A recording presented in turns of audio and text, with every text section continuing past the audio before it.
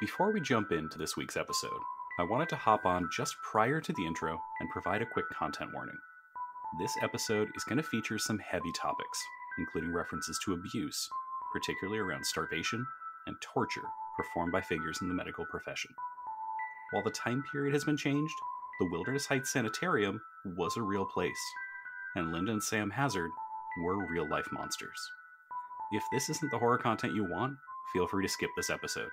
We'll provide a bite-sized summary of what happens in episode 18. If you want to learn more about the Hazards and the victims they took advantage of, you can check out Greg Olson's book, Starvation Heights. I've also included a link with more details in the show notes.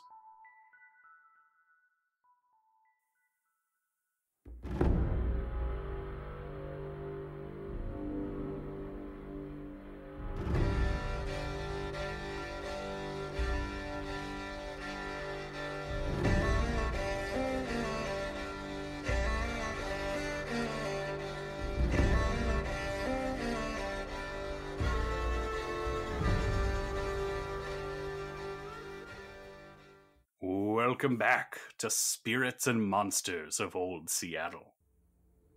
We find our investigators at the Wilderness Heights Sanitarium. They are enacting a cunning plan to rescue Anne Eric's daughter, the woman afflicted with the curse of becoming a mare. Well, we'll see how cunning the plan winds up being. We have introduced ourselves as the sister of her departed aunt, the family's doctor, and, most importantly, predating actual Carl Jung's discoveries of psychoanalysis by several years, Dr. Carl Carlos Jung. Together, our brave investigators, along with Anne's fiancé, Thomas Miller, have managed to, at least so far, infiltrate Wilderness Heights. They have met its eponymous owner and proprietor, Linda Hazard. And at least two members of the group have realized that Dr. Hazard is dangerously sociopathic. Weirdly, this never dawned on Dr. Jensen. Don't worry about that part. It probably won't be significant. The four of them were escorted up the stairs and were going to go and see Anne, while Dr. Hazard lagged behind a moment to briefly speak to one of her orderlies, and then quickly caught up with them. What are the four of you going to do? Do you just continue to follow the orderly? I mean, at this point, absolutely. I detect nothing wrong, and carrying myself with an air of sophistication, I will absolutely just continue up and assume that she is taking my offer seriously of wanting to be published. The thick-necked orderly makes his way down the hall and opens the door to the upper day room, and then gestures for the four of you to head inside. As he escorts us, I will just make some idle conversation. So how long have you been here at the sanitarium? He gives you kind of a steady, flat-eyed look and just seems about as unimpressed with you as humanly possible.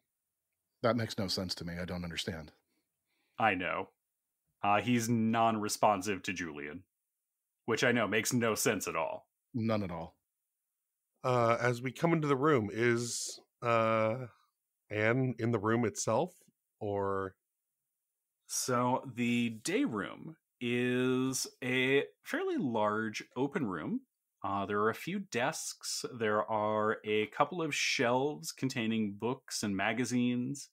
There are a couple of potted plants that are in somewhat rough shape and are a little more brown than green. There are two patients who are sitting in kind of chairs off to the side. And then a young woman sitting at a table reading a magazine and kind of flipping very slowly through the pages. As the three of you kind of head in this direction, Thomas looks in and suddenly gasps. Anne! Ingrid, Anne! And she looks, her head slowly turning, and Thomas comes rushing into the room. I feel like Julian would be a little bit proud. Thomas runs straight to her, immediately drops on one knee, dramatically takes her hands, and says, Anne, I made a terrible mistake. All I wanted to do was to marry you. And he tries to get the exact wording that he did with Julian when they were practicing at Madame Lou's. Nice. Good on you, kid. Julian just has his hands clasped in front of him and is just trying to hold back a squeal. Can I get a vigilance test from everybody? Oh no. This is gonna go great. And remember, Bill, even if Roll20 says you get 0 dice, you technically get 1 on account of your 3 mental conditions. Oh boy. I have achieved 1 success on 3 dice. Sofie got 0 successes on 6 dice. That's how tonight's gonna go, huh? Mm-hmm. Surprisingly, despite being angered, feared, and hopeless, Dr. Jensen rolls 3 dice and gets 1 success. All right. The first one in 2 games. So the 3 of you are kind of watching this scene play out as Anne is shocked at Thomas's sudden arrival and loud declarations of love. However, you take a moment to also look over at the other 2 patients in the room. There is a stark difference between Anne and the state that they're in. Their faces are gaunt. Their arms look weak. They look in very, very rough shape. Anne, on the other hand, looks much healthier. Her skin is pale, her hair is very blonde, still very thick where theirs is starting to thin. She doesn't have that kind of gaunt, hungry look to her face that they do. Dear Lord. I'll kind of turn to Julian with, as long as just trying to be quiet enough that Hazard or the thick-neck orderly can't hear us. Mm-hmm. These two other patients are, these 2 poor souls look emaciated to the point of, I can't believe they're still here. We need to get her out of here quickly.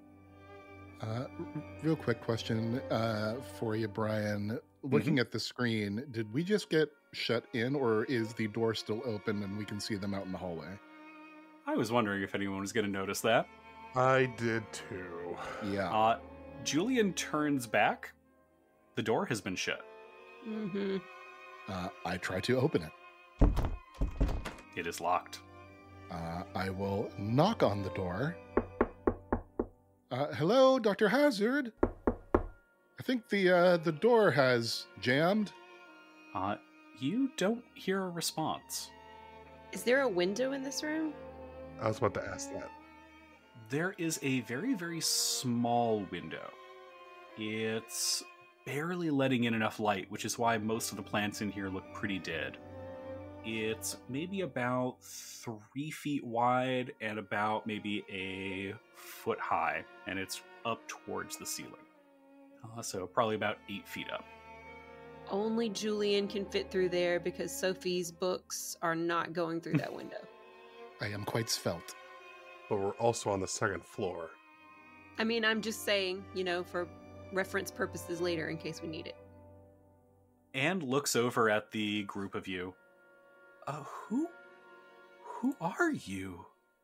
What is Thomas doing here? What is happening right now? I will look over to her and slowly approach. Hi, Anne. My name is Julian. We're friends of Thomas, and we heard there might have been some sort of a mix-up and landed you here. We were just coming to check in on you and get everything sorted out. He was quite distraught. Have we met before? Oh, right. I feel like I've seen you around. You have. And Ingrid, it's me. And I do a little dance and kind of wiggle my fingers as if they're on a piano. Julian. I'm sorry I didn't recognize you. There's been a lot lately. How are you? I'm somewhat unwell. That's part of why I'm here. How do you mean? I couldn't manage after Aunt Johanna's death. I needed somewhere to get away from things. Thomas immediately starts launching into a tripping over himself explanation of what happened. And she's looking back and forth between him and the three of you and him and the three of you. And Thomas is desperately trying to explain all of the details of the situation that he got wrong and he totally misunderstood. Go ahead. Go ahead. I mean, just like the stuff that he was misled about that caused him to... Okay. He has not mentioned any of the supernatural things you have told him about. Something I just realized looking at my character sheet, apparently I have some basic provisions equipped. Mm-hmm. You picked those up in Olala last session. Okay. Oh, that's right. Okay. So yeah, as I am talking with Anne, if Dr. Jensen is kind of checking on the patients, I will just go ahead and kind of slide those over to him. They might need this. Yeah. I will gladly take them and start trying to hand out just small pieces of food to both the patients. Just here. One of the patients looks at you, eyes almost like wide and slightly feral. I can have this? This is for me? I can eat this? Slowly. Thank you. The other one is giving you kind of like a suspicious side eye. I don't get that anywhere near me. You're gonna backstep all of my treatment. You need food to live. And he'll just kind of just not force it on, but just put a small piece of food in front of them, just on the table. Just, please. You need to eat. The first one is trying to pace themselves, and taking a bite and waiting a second, taking a bite and waiting a second, but looks like they want to just shove this bread in their mouth as fast as they can. The other person is looking at it with a mix of hunger and disgust and self-loathing and unsteadiness. They look in rough shape. Is there any I'm shooting in the dark here. Is there like a pitcher of water or anything in the room that I'm able to give them as well? Let's say yes. Okay. There was one used for watering the plants that's still in here. Okay, so I'll try and give them a little bit, just like, again, drink slowly, just slow, easy. You need to reacclimate yourself. Julian pulls out a bottle of liquor and promptly changes his mind and puts it back away. Yeah, save that for later, Julian. What is Sofie doing? Sofie is, she's not going to override what Thomas is saying, but if there's like a lull in that conversation, she's gonna kneel and take Anne's hand and just ask her if she's been treated okay and try to just check on her well-being. Yeah, and Thomas kind of makes some space for you and says, and these are the people who helped me to get here and helped me realize what's going on. And as soon as I knew, I had to get here and see and make sure you're okay. And Sofie here, she has been doing an amazing job of taking care of all of this and helping us get here. And we have 2 doctors with us, I think. At least one. Bless his heart. And she kind of looks over at you, Sofie. None of the people here have been treated well. This is a terrible place. Are you ready to leave? I don't know if we can. Well, if we have anything to say about it. I mean, Sophie's still angry, so this is definitely not helping that situation. As she says, I'm not sure if we can. Julian takes a different approach and is just kind of, you know me. We'll get out. It'll be fine. He's probably right. And has Julian told anyone that he noticed the door was closed? Oh, I figured everyone had noticed it by now. Oh, okay. I wasn't sure if you were drawing attention to it. Well, he did knock and say that the door was stuck, so I'm pretty sure we probably... So Anne kind of looks out at the three of you, looks to the door, looks to the other two patients. How often do they tend to come in and check on you? During the day, not very often. Mostly when we need to be brought in for treatment. Which is? It varies.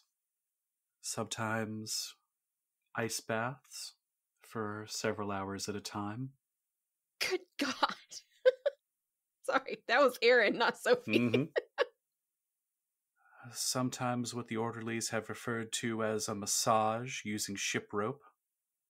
Other things I'd prefer not to get into. Suffice it to say, there's a reason why the treatment rooms have drains. Dear Lord. Goodness. This is reprehensible. We have to do something about this. Dr. Jensen will look at the other two patients. Is this true? This is what you have been put through?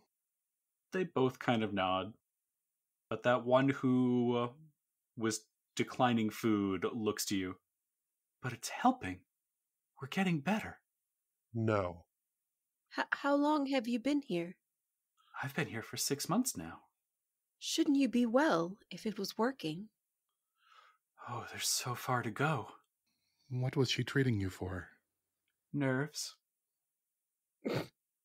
A legitimate Victorian complaint. Mm-hmm. This is preposterous. We need to get out of here. We need to get Anne and Thomas out of here. He'll look at the door. He'll look back at Julian. Is it locked? I'll go check. Julian fiddles with the knob. It's definitely locked. Dr. Hazard, can you hear me? Nurses, orderlies, are you out there? After a moment, you hear Dr. Hazard's voice from a little bit down the hall. I'm here, Dr. Jung. I'm willing to speak to Dr. Jensen. Out of character. Oh, man. I kind of look over to Julian, or to Julian. I'm Julian.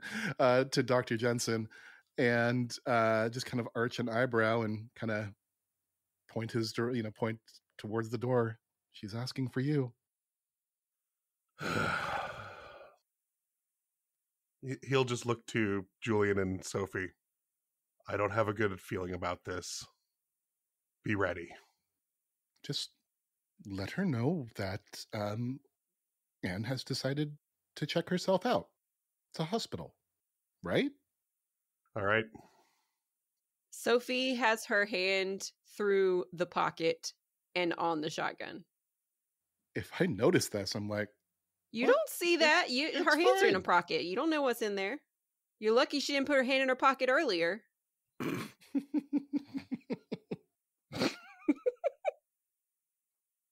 Now, one of my orderlies is going to unlock the door. Dr. Jensen, if you would be willing to step into the hall, but only Dr. Jensen. Dr. Jensen will kind of straighten himself up, and he'll move his knuckle dusters into his jacket pockets on the outside. If you wanted, you could have one hand in your pocket and have the knuckle dusters on. Not yet. Okay. All right. You hear the door unlock. Does Dr. Jensen come out? He will, when he hears it unlock, does the door open in towards us or out to the hallway? It opens out into the hallway. So as soon as he hears it unlock, just not like he's not trying to do it subtly, but it's with just one big kind of purposeful motion. Open. Just opens the door, kind of lets it open up. All right, I'm here. He'll kind of stand more in the doorway. Mm-hmm. He'll look to if he sees the thick-necked orderly. And am I seeing this correctly? There is appears to be 2 orderlies, the doctor, and a new individual in the hallway. Now, as Dr. Jensen steps out into the hallway, Phoenix? So, yeah, there is something I'd like to do if I can. So, as he steps out, Julian he's not going to go out, but he is going to kind of like on the inside of the room, kind of place both hands on either side of the door frame and just kind of lean out a little bit. Everything okay?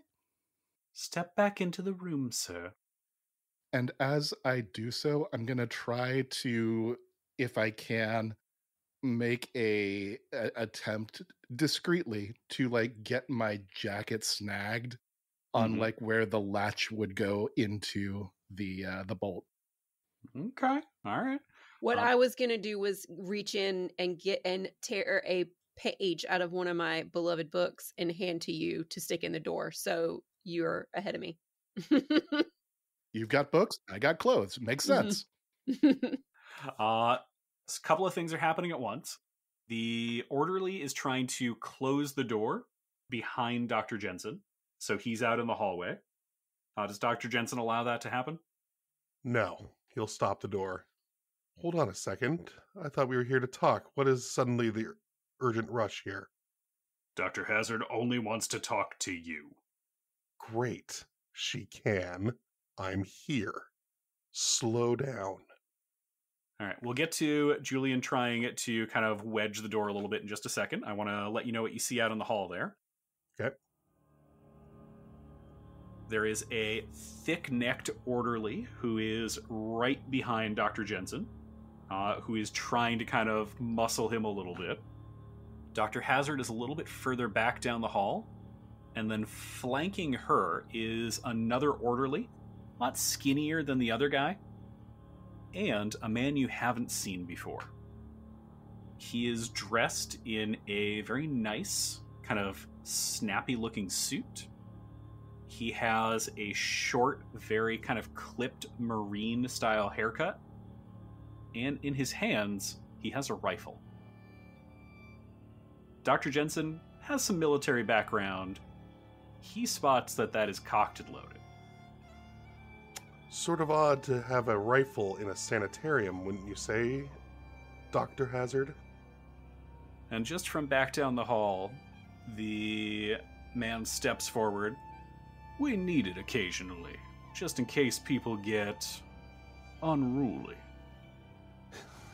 You need a rifle with men such as your orderly behind me here? Fascinating. Especially since your patients all seem so weak and starved. But I'm sure there's a very valid reason. Well, what did you want to talk about? And there is a valid reason that I'd like to talk to you about, Dr. Jensen. Please, if you could just step forward with me for just a moment. I will kind of look back over my shoulder at Julian. Upon hearing you mention a rifle twice, Julian has now gone for his pistol as well. It's tucked into his vest, but this does seem strange. Seeing Julian kind of get his pistol ready, Dr. Jensen will just kind of give him a nod. All right, if you want to discuss, where are we heading? Given your proclivity to lock your guests in rooms unannounced, I'd like to know where we're going. We'll stay right here, Dr. Jensen, I promise. We won't go far. I just want to be able to speak to you, a man of medicine. Dr. Jensen will begrudgingly take a step forward into the hall. This is a mistake, but as he does that, Julian is also going to walk through the door, if he's able to.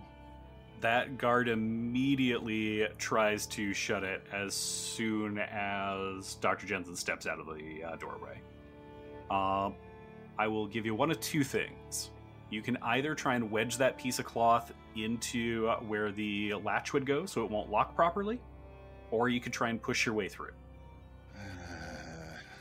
If I see that Julian is about to go out there, Sofie will put her hand on his arm and try to. Actually, no, she won't, because she's angry. Annoyed. Needs both hands for her shotgun. I mean, she's not gonna start shooting or anything right now, but she's also not gonna probably de-escalate. Okay. So here's the thing. I have another question for you, Brian. Mm-hmm. Mechanically, it would certainly be, trying to push my way through is probably a non-starter. I need to get pretty lucky with the dice. In my head, what I wanted to be able to do was to try to, get out there and then be like, I'm sorry, I was looking for the restroom, so I'm not going to be able to do that until I get through the door, is kind of what's happening here, yeah? Yeah. I would give you either an agility or a force check to try and get past the guard, either kind of weaving under his arm or just pushing open the door. But I know neither of those is Julian's strong suit. They're both the same. Mechanically it would be better for me to probably try wedging it, but I think, I'm going to go with the agility check and see if I can slip under his arm. Okay. You have magic dice, so it'll be fine. I mean... We'll see how that plays out. I feel like the more we call them magic dice, the more they lose their luster. I know. We're sucking its power away. So agility, you 3 dice. Mm-hmm. And the orderly is going to make an opposed force test. Oh, no. Yeah, no, that's 0 successes. Oh, shit! 2 dice out of 7. Oh, man. So Julian goes to kind of duck under this guy's big, beefy arm, but he failed to take into account the calculus of the fact that this man has 2 hands. And he just gets one on Julian's sculpted chest, and with a shove, Julian is pedaling back 4 or 5 steps. Most people need to pay for that. Door shuts, and he immediately pulls out the keys and locks it. Well, now that that's settled, I know Dr. Jensen's middle-aged. How does the new gentleman in the hallway, how old does he look compared to Dr. Jensen? Is he older or younger than Dr. Jensen? Probably close to the same. He looks a little bit younger than Dr. Jensen. Maybe 5 or 10 years, but not by much. No, it doesn't. As long as it can be a month, that's perfect enough. Dr. Jensen will turn toward the orderly, then turn back towards Linda Hazard and look over her shoulder at the man holding the rifle. Well, now that you've appeared to have settled that issue, do you mind lowering the hammer on that rifle, son? Sorry. Do you mind lowering the hammer on that rifle, son? I don't want anyone else to get hurt. And he kind of just smirks and looks real smug about that. I assure you, Doctor, if I need to lower the hammer, you'll know. Fantastic. I'm not worried about your hammer. I'm worried about the guns and your itchy trigger finger. It's not pointed at you yet. And yet, I don't want anyone else to get shot either by you jumping and like a scared child. Decock the hammer. Linda looks back at him and kind of gives it a nod. It's all right, Sam. Dr. Jensen is going to have a very reasonable conversation with us. And he does slowly let the hammer go on the rifle. I'm glad you see that you can do what you're told there, Sam. Pleasure to meet you. You'll look back to Dr. Hazard. What is it you would like to discuss? Dr. Jensen, I understand that you are a very learned man. You are someone who I have read some of your writings. Obviously, the Jensen name is quite well known in medical circles. He'll kind of be... Yeah, his mental conditions aren't great. He'll look fidgety to that comment. Yes, my family is well known. So what does that mean for you? It means, given your background, given your family's history with medicine, you, of all people, understand what I'm doing here. You saw Anne, didn't you? I saw a poor, emaciated shell of a woman who is called Anne, yes. No, Dr. Jensen. The treatment is working. Anne is as healthy now, so much more healthy than when she arrived. Her condition is improving. By the day, she is growing stronger, more fit. My treatments are working. Is now the time to tell her it's because she's sucking the life out of guys at night, or... See, now, when you say it like that, it sounds weird. Oh, yeah. I did. Yeah, it does. My bad.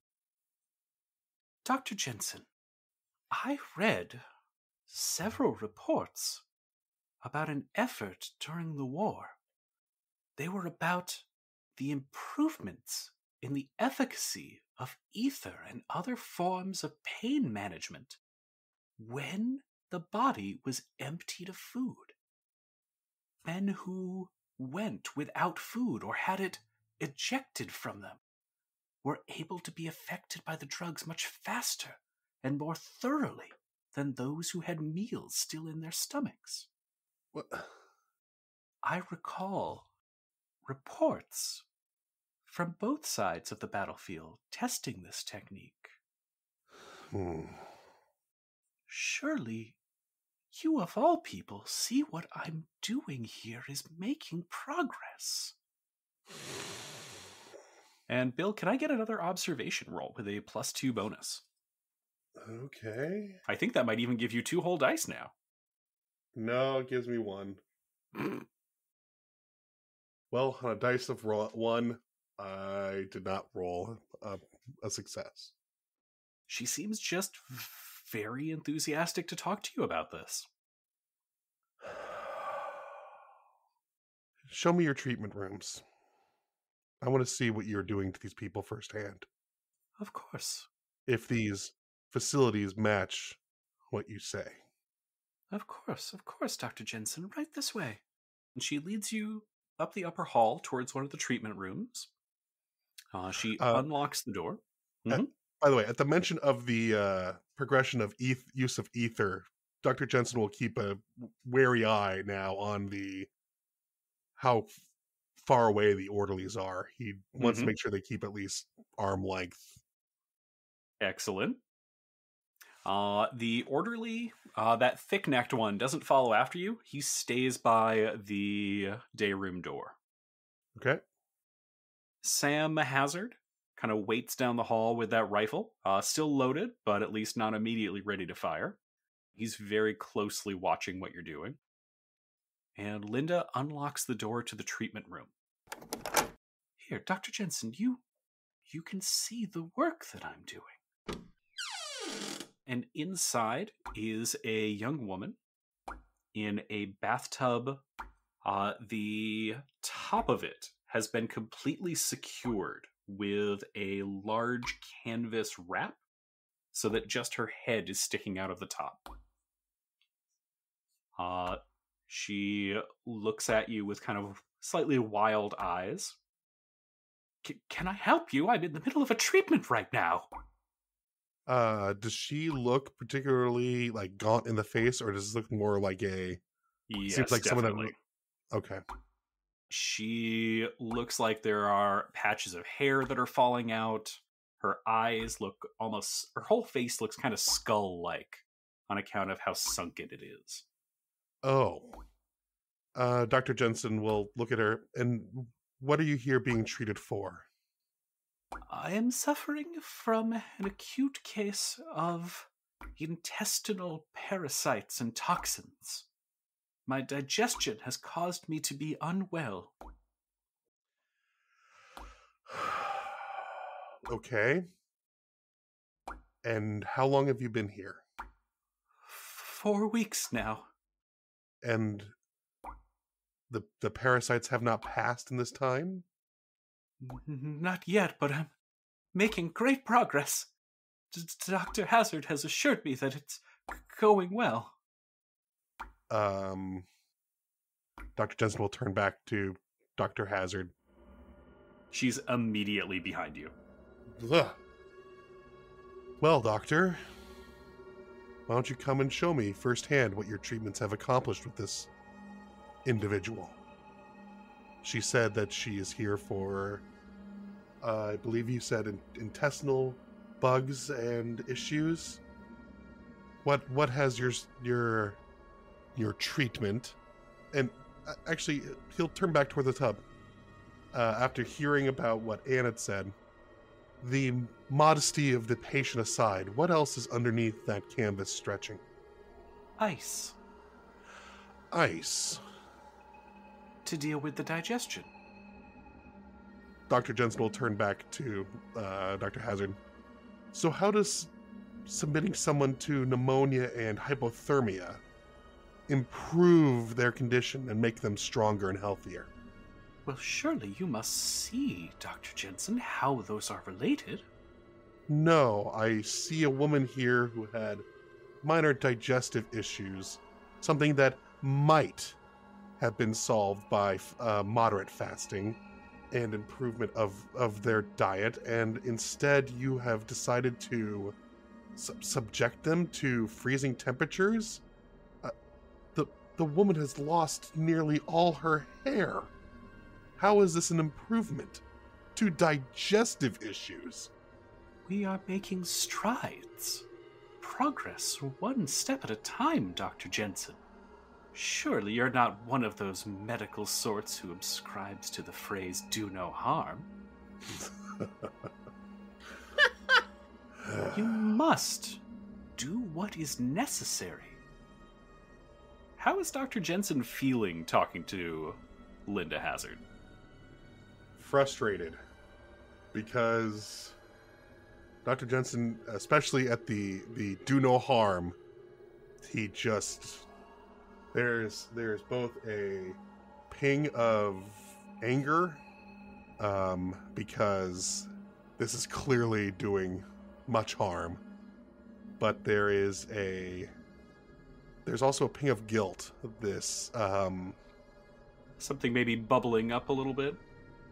Yes, that he doesn't disagree that sometimes, to put it in medical terms, sometimes you have to re-break the bone to set the leg properly. So he understands some of this. But this is almost a mockery, I guess, of what he feels professionally of the stance.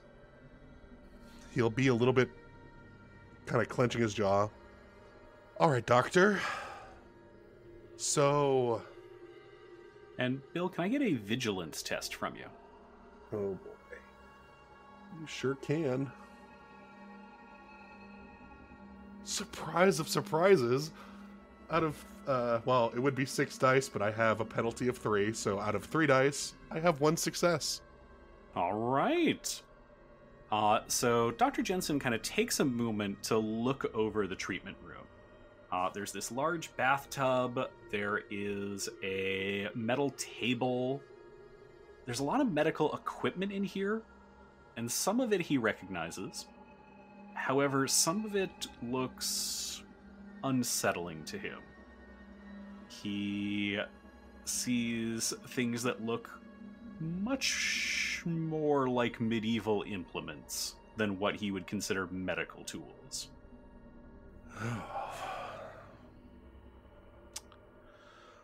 All right, doctor, we've covered, for lack of a better term, ice baths for intestinal issues. What about these other instruments that you have here?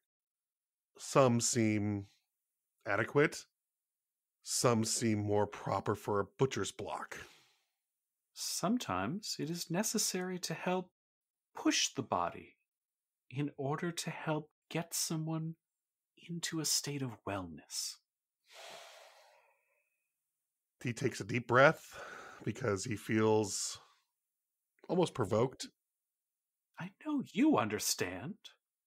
Oh, yes, I understand. So tell me, doctor, what does the end of the treatment look like? How many people have you cured of their afflictions via your treatment? Well, we're making great strides.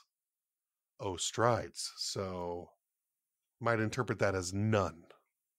We have had several successes.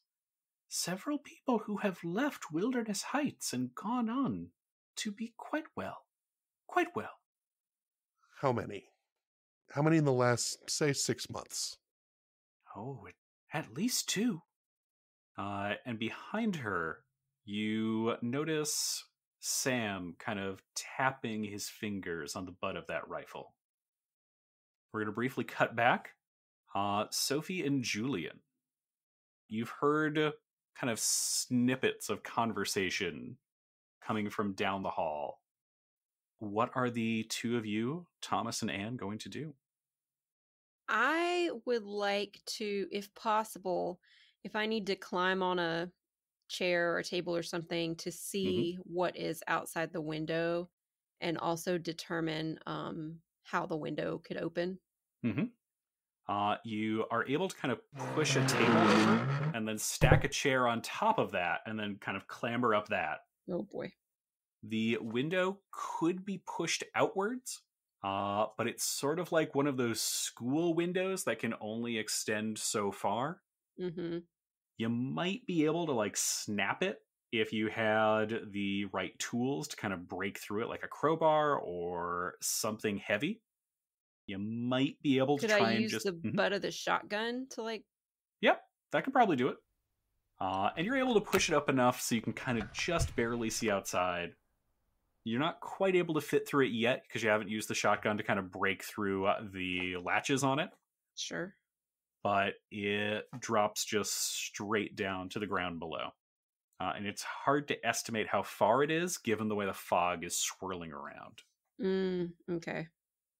I guess if you're doing that, Julian will attempt to provide some audio cover for Sofie. And he's just going to drum out a rhythm on the door. Just trying to annoy the orderly on the other side? Pretty much. Maybe he'll get so annoyed that he decides to come in. That would be bad if Sophie's trying an escape method. Well, yeah. So Anne and Thomas are doing everything they can to just hold stuff steady for you, Aaron. So Sophie's able to stand up there pretty confidently. Okay. But it is a ways down. Are there any... So we had 2 people sitting, and then there's a table, and there's obviously the chair that I'm on. Yep. So there's 3 chairs. Let's say there's 4 chairs in here. Are there any textiles in here? What are you thinking?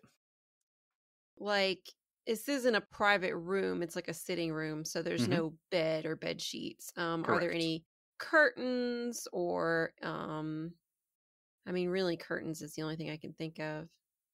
Not given the way this particular window is. Right, okay.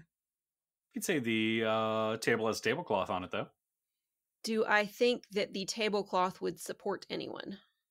Definitely Yort's. Everyone else is a little bit more questionable. Okay, well, Yort's is the only one I care about, so the question answered. Yep. Just gotta papoose him and then jump out the window. Right, okay. Got it. You'll be fine. You'll land on his feet. Yeah, he'll be That's fine. how cats work.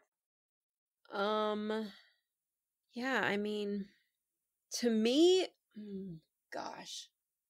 to me, getting Anne and Thomas out of here is the number one priority, and someone being able to break her curse, theoretically Thomas, but if she, like, do we think if he's proposed to her, he has to propose to her when she's in the mare form, right? Mm-hmm. And he knows all this. I assume you have shared all this with him. Okay. Yeah, I mean, we told him all the details of everything. Yep. So theoretically, if he and Anne get out, then they have a good chance to break her curse, and she's not going to kill him because he's going to propose to her. That one you're not 100% sure on. No, but there's, I mean, it's, you know, it's a possibility. It's not like a super slim chance. Yep. I mean, ideally, we also get out so that we can help him do that, but they are the first ones that I would like to get out. Will both of them fit through this window? If we have a plan to do that, just like logistically or geometrically, will they fit through the window? If you were to break the hinges that kind of let it stick out, it probably could open wide enough that a person might be able to crawl through. Okay.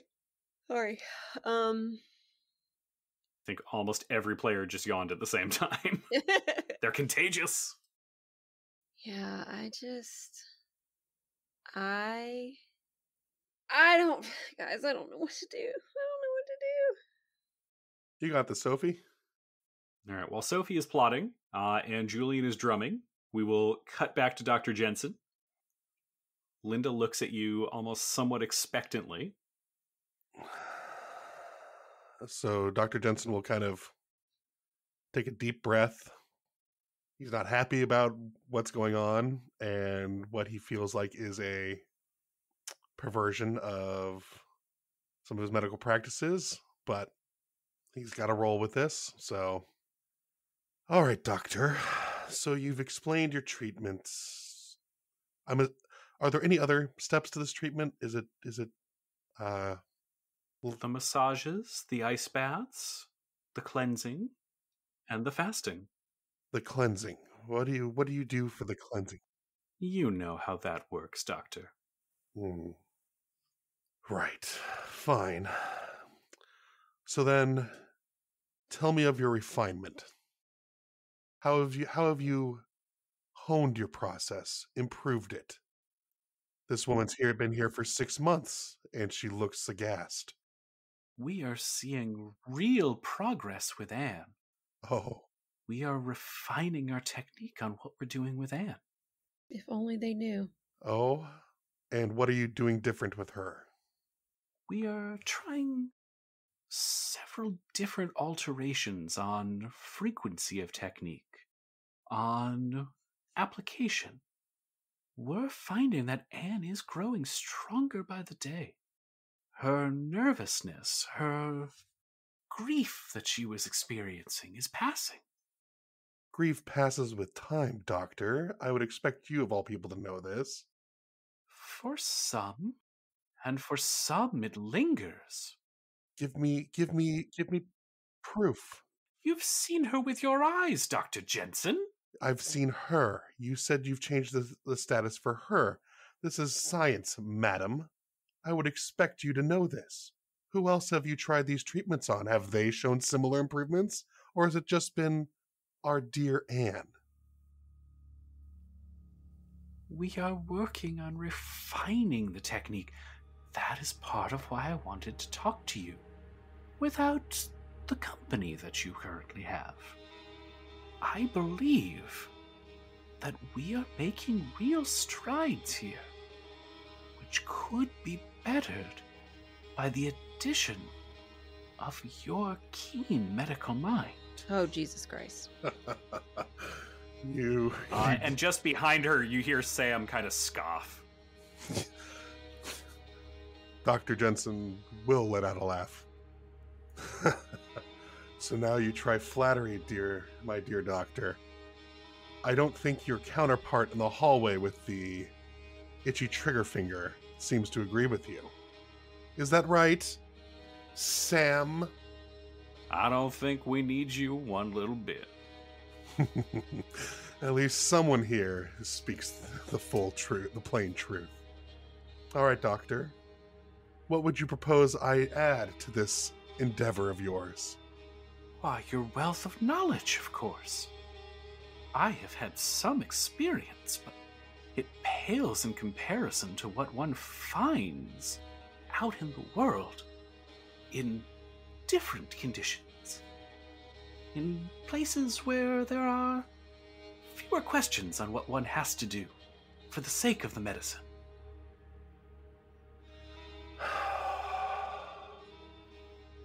Frankly, Doctor, I'm disappointed. I had thought maybe, if someone is speaking as you are, of doing what's needed to be done for medicine to improve the lives of others. And yet, you seem to be going about this like a child in a puddle of mud, splashing about. You have no scientific inquiry. You have no hypothesis or validation. You're just starving these people based on things that you've read that you clearly do not understand. If I came here, do you realize what would happen? There wouldn't be a Dr. Hazard. There would just be Dr. Jensen. I am shocked and disappointed that someone else who would call themselves the prestigious title of doctor goes about it so haphazardly. I'm terribly sorry you feel that way. Very well then. I would like you to return to the day room, Dr. Jensen. We will sort something out. So in Brian, in the room, I'm assuming we're in a treatment room. It is myself, the Dr. Hazard, one of the orderlies. Currently kind of like standing outside of it. Okay. So right here. Okay. And then, okay. My question was going to be, what time is it at this point? You got out here in the morning, so at this point, it's probably about 9 o'clock, maybe 10. Okay. Yes. You know what? Let's go rejoin my friends. I'd actually like to go take another look at Anne to see your progress with your treatments. Now that I have a much better understanding of your methodologies. Of course, Dr. Jensen. And she and the orderly lead you back down the hall. Julian, as you are kind of drumming away, there are several loud raps on the door. Stand back. Why are you coming in to see me? Have you finally decided that it's time for us to get better acquainted? You're about to get better acquainted with a blackjack if you don't stand back. As he is saying this, Sofie is still trying to do something. No, I was I was talking, but I was muted. I'm assuming try to that signal her. Yeah, that's what I was going to say. I'm assuming that Julian has heard, at least some inclination of where the conversation was going, so Sofie would have gotten down and put the chair back and stuff. Sounds good. Does Julian kind of back up from the door? He'll back up from the door. You will not be featured at the Post-Intelligencer. All right, and Dr. Jensen, you are escorted back into the day room unless you try and fight your way out of that. So Sam, okay. So I'm assuming as we're walking down, it'd be Sam Hazard is staying behind, right where he is. Yep. Okay. I'm assuming then Linda Hazard is in front along with the other orderly. Linda actually stays back in the upper hall, and the skinny orderly is the one who escorts you down into the middle hall, unless you do not go. So I would wait for her. So I would, if the orderly starts walking down, I'd stop looking expectantly at her. After you, Doctor. Well, are you not coming? No. No? So why not? You've given me quite a bit to think about, Dr. Jensen.